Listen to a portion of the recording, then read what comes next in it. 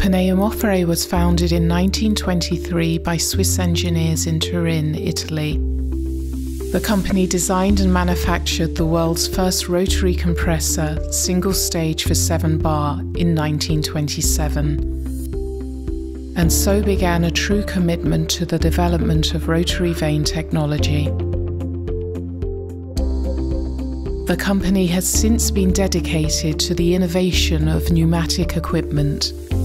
The founder, Jakob Hilfiger, had an unbeatable passion for research and development. Double-stage compressors were built for higher pressure values, here 12 bar. 3-stage vacuum systems were produced for low absolute pressure in the 30s. Gas compressors were installed for the pumping of gas for furnaces in large heating systems in the late 40s. The market needed larger units. Pneumofore provided one of the very few alternatives to piston technology. Installations for forges, steel plants and glassworks could reach several thousand kilowatt. The why of Pneumofore machines became clear: efficiency, durability, ease of installation and minimal maintenance. Following its success, a new factory was built in the 50s. The second generation of engineers, brothers Alfredo and Roberto Hilfiger, began working in Pneumofore. By the 50s and 60s, special models were designed and produced to meet the emerging market's needs. Here we see examples of diesel drive machines on track wheels for mines or air-cooled for skid-mounted systems.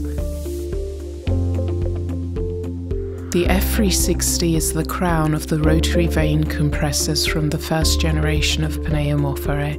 Some units are still running after 50 years of continuous operation at low speed and with water cooling.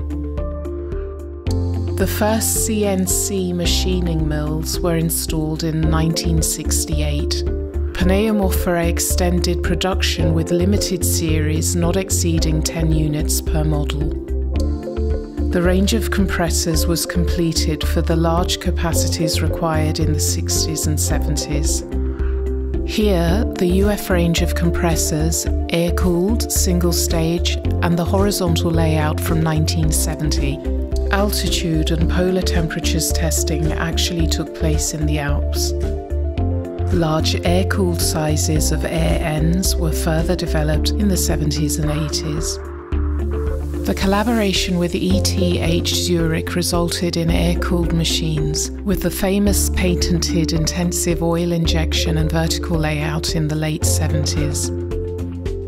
The Pneumofore air compressors and vacuum pumps of the air-cooled generation were installed next to the legendary F compressors and V pumps.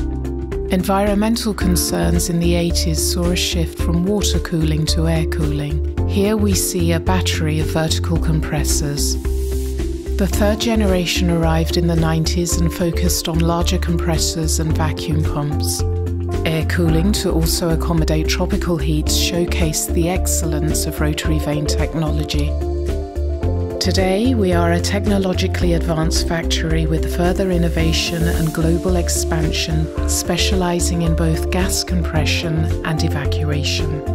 We have customized equipment with special dimensions and communication protocols for integration in digital control systems, remaining loyal to rotary vane technology 100 years later and embracing the same founding values: respect, integrity, perfection.